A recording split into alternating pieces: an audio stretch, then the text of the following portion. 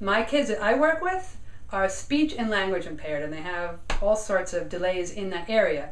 So I slow songs down while maintaining the beat by using reggae songs. Reggae is great.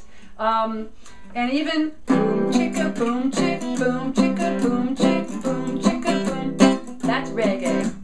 Give a little love, have a little hope. You can make it happen, yeah. Boom chick boom chicka boom chick boom chicka boom chick. Only if we try. Now, that's not necessarily a little kid song, but here's an example of slowing it down. Twinkle, twinkle, little star, how I wonder what you are. Or, oh, big. My new thing this year is to try to keep that basic beat right on the guitar. So I'll hit it with this part of my hand, or down here on the heel of my hand, and you get boom, chicka, boom, chick, boom, chicka, boom, chick.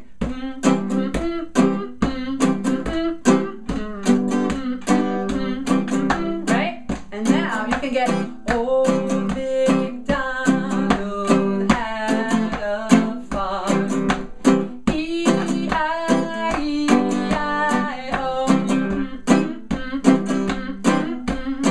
That's my new thing. I have a kid who really responds to reggae. She came in that way, and boy, did that get her attention for the first time that she looked at the sound, you know? It was reggae. So that was cool.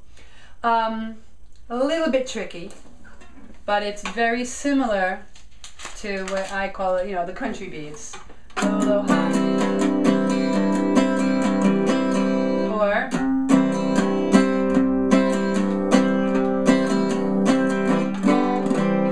knew that the two were so related. But that's some of the things that I do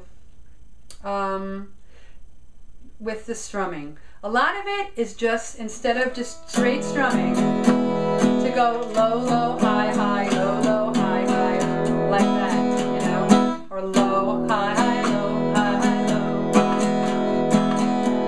low. That gets by far. And depending upon the song, in summary, we have low, middle, high, middle. That sounds pretty. It's not hard to do either.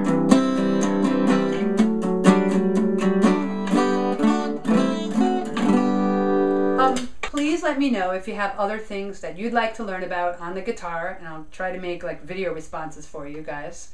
Let me know if that was tricky, or what you do that sounds good, or what your ideas are. Please feel free to subscribe to my channel, Music Therapy Songs 1, and to comment, and good luck with all of that. Thanks.